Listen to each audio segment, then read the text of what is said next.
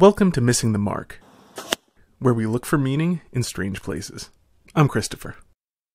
This video is intended primarily for younger men who like Dr. Jordan Peterson and who will naturally imitate his conversational style, quite possibly without consciously intending to.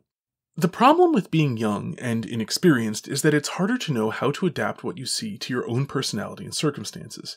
This video will hopefully give people a start and help them to avoid some pitfalls. Dr. Peterson can, when he wants to, be very dominant in a conversation. I'm going to play a clip from an interview he did, and we're going to take a look at how he accomplishes this.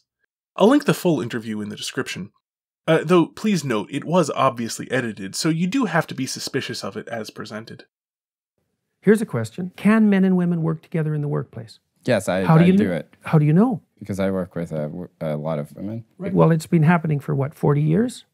And things are deteriorating very rapidly at the moment in terms of the relationships between men and women. Is there sexual harassment in the workplace? Yes. Should it stop? That'd be good. Will it?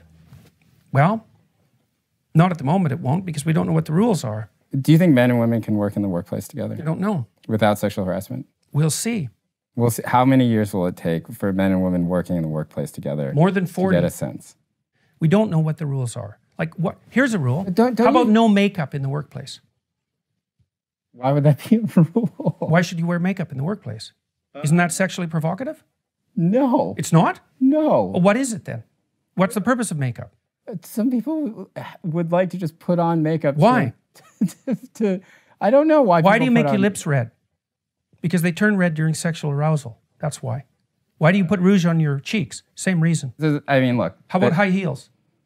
The conversation goes on, but I think it is quite sufficient to see what Dr. Peterson is doing that establishes dominance in the conversation.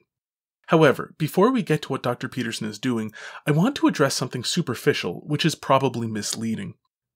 At least as the video is cut, Dr. Peterson interrupts the person he's talking to more than once. The interrupting, on its own, does nothing to make Dr. Peterson dominant. I mention this because interrupting is easy, if you don't know how and when to do it. But to explain how he makes it work, I have to first explain what he's doing. The most important thing, though it will be the most dispiriting thing for younger people, is that he has a command of facts coupled with a thorough understanding of the subject he is discussing. I should note that I do not mean to say that Dr. Peterson is an expert, or necessarily even perfectly correct, only that he has thought the subject out and is aware of the weaknesses as well as the strengths of his own position and those of the position he's attacking. This is why he's able to answer both his opponent's questions and his own. His opponent will naturally attack the position at its weakest places, but, knowing what they are, he knows how to respond to attacks against them. This means that his opponent cannot shake him. He has already asked himself the tough questions, so he's at no disadvantage when someone else asks him the same tough questions. This is half of establishing dominance. The other half is knowing his opponent's strengths and weaknesses. I'm not just talking about the strengths and weaknesses of one position his opponent holds, but of all the positions his opponent holds. The trick to his establishing dominance, then, is to play his opponent's positions against each other. The ideal attack is to attack one position in a way that would require him to sacrifice a more important position to protect. To look at our particular example, Dr. Peterson is attacking the idea that sexual harassment can be eliminated through nagging.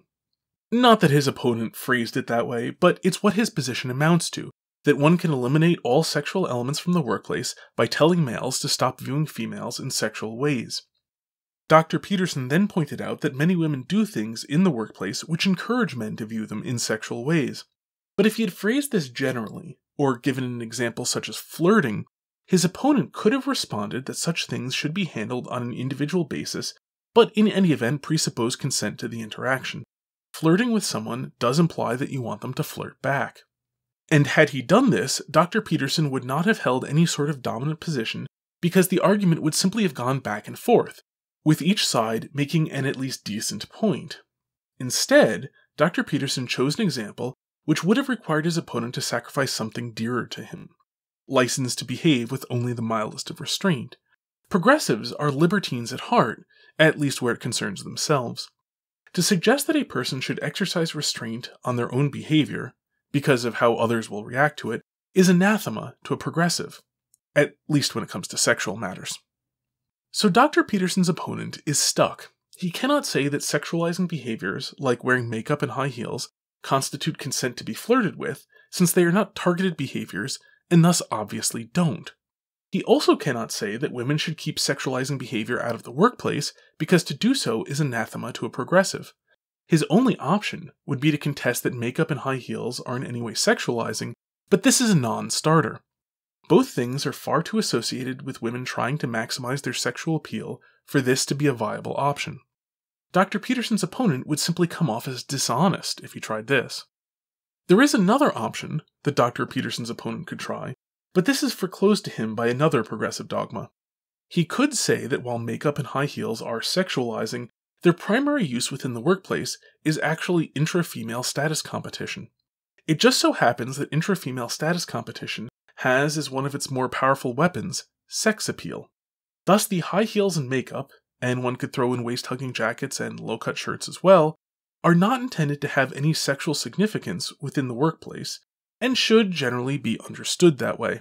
They should be understood to be the same sort of thing as a man wearing a $50,000 watch, or a suit made from the undercoat of an endangered Tibetan wild ox, which is collected by the Dalai Lama once every 7 years in a special ceremony where they read it poetry to hypnotize it. Their only significance is that the person wearing them is important.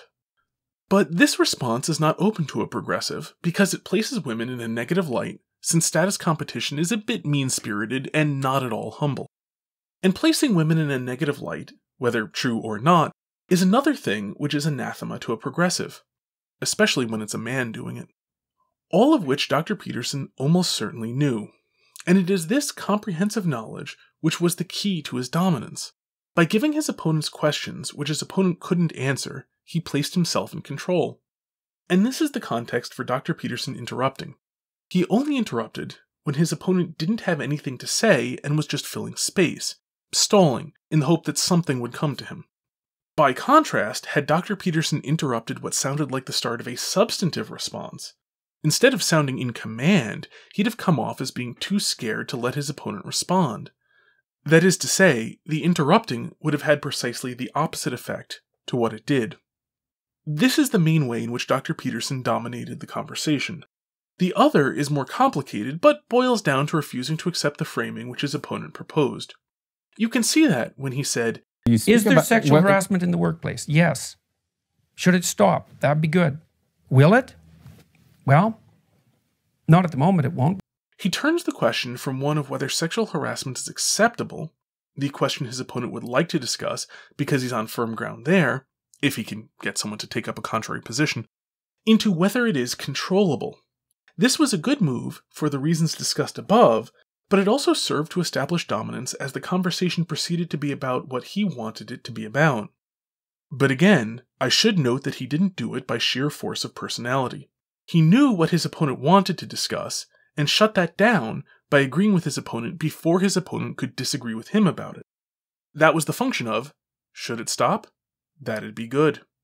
I hope that this was helpful in showing how it is that Dr. Peterson is able to dominate arguments and how one can imitate this quality of his in a way that can be adapted to other people. Equally, I hope that it helped to clarify what shortcuts to not take. Until next time, may you hit everything you aim at.